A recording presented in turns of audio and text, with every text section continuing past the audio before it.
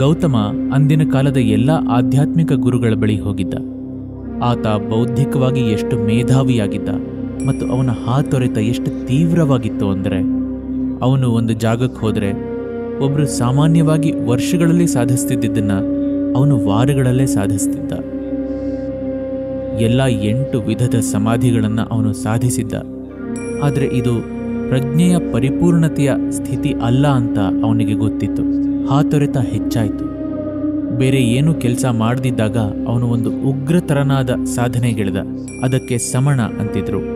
ಆ ಜೀವನದ ಒಂದು ಮೂಲಭೂತ ಅಂಶ ಏನು ಅಂದರೆ, ಅವರೆಂದೂ ಊಟಕ್ಕಾಗಿ ಬಾಯ್ಬಿಟ್ಟು ಕೇಳಲ್ಲ. ಸುಮ್ಮನೆ ನಡ್ಕೊಂಡು ಹೋಗೋರು, ನಡ್ಕೊಂಡು ಹೋಗ್ತಾನೇ ಇರೋರು. ಗೌತಮ ಈ ಮಾರ್ಗವನ್ನು ಎಷ್ಟು ತೀವ್ರವಾಗಿ ಆಚರಿಸ್ದ ಅಂದರೆ, ಅವನು ಆಹಾರ ಸಿಗೋ ದಿಕ್ಕಿನಲ್ಲೂ ನಡಿಲಿಲ್ಲ. ಅವನು ಸುಮ್ಮನೆ ನೇರವಾಗಿ ನಡೆದ. ಈ ಪ್ರಕ್ರಿಯೆಯಲ್ಲಿ ಅವನು ತನ್ನ ಶರೀರವನ್ನು ಬಹಳವಾಗಿ ಶೋಷಿಸಿದ. ಅವನ ಶರೀರ ಬಹಳ ನಿಶ್ಶಕ್ತವಾಯಿತು. ಬರೀ ಅಸ್ಥಿಪಂಜರವಾಗ್ಬಿಟ್ಟ. ಯಾಕೆಂದ್ರೆ ಅವನು ಆಹಾರವನ್ನು ಅರಸ್ತಾ ಹೋಗಲಿಲ್ಲ. ಅದಾಗೆ ಬಂದ ಹೊರತು ಅವನು ಏನನ್ನೂ ತಿನ್ನಲಿಲ್ಲ. ಒಂದಿನ ಅವನು ನಿರಂಜನ ಹೊಳೆಯ ದಡಕ್ಕೆ ಬಂದ. ಅದೊಂದು ಸಣ್ಣ ಹೊಳೆ, 1-2 ಅಡಿ ಆಳ ಅಷ್ಟೆ. ಸ್ವಲ್ಪ ವೇಗವಾಗಿ ಹರಿತಿತ್ತು.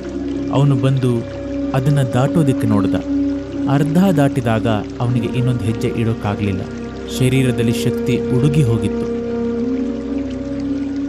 ಅಲ್ಲೊಂದು ಒಣಗಿದ ಕೊಂಬೆ ಇತ್ತು. ಅವನು ಅದನ್ನು ಹಿಡ್ಕೊಂಡ.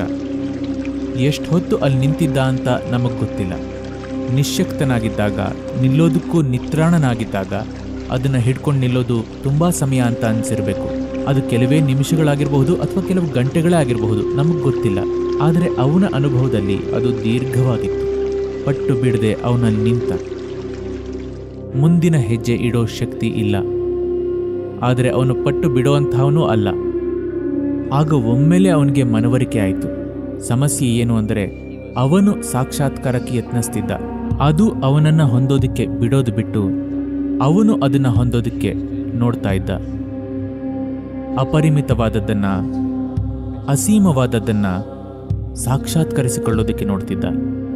ಆಗ ಅವನು ಇಲ್ಲವಾದ. ಒಮ್ಮೆಗೆ ಅವನಿಗೆ ನದಿಯನ್ನು ದಾಟೋದಕ್ಕೆ ಬೇಕಾದ ಶಕ್ತಿ ಬಂತು. ಹೋಗಿ ಬೋಧಿ ವೃಕ್ಷದ ಕೆಳಗೆ ಕೂತ. ಅಲ್ಲಿ ಕೂತು ನಿರ್ಧರಿಸಿದ, ಒಂದೋ ನಾನು ಅದರ ಭಾಗ ಆಗಬೇಕು ಅಥವಾ ನಾನು ಮರಣವನ್ನಪ್ಪಬೇಕು. ಅಲ್ಲಿವರೆಗೆ ನಾನು ಇಲ್ಲಿಂದ ಮೇಲೇಳೋಲ್ಲ. ಹೀಗಂದುಕೊಂಡು ಅವನಲ್ಲಿ ಕೂತ. The full moon was rising and he attained to his fullest. Purnachandra ಉದಯವಾಗ್ತಿತ್ತು ಮತ್ತವನು ಪರಿಪೂರ್ಣತೆಯನ್ನು ಹೊಂದಿದ. ಭಾವಪರವಶನಾಗಿ ಪರಮಾನಂದದಲ್ಲಿ ಅವನಲ್ಲಿ ಕೂತ.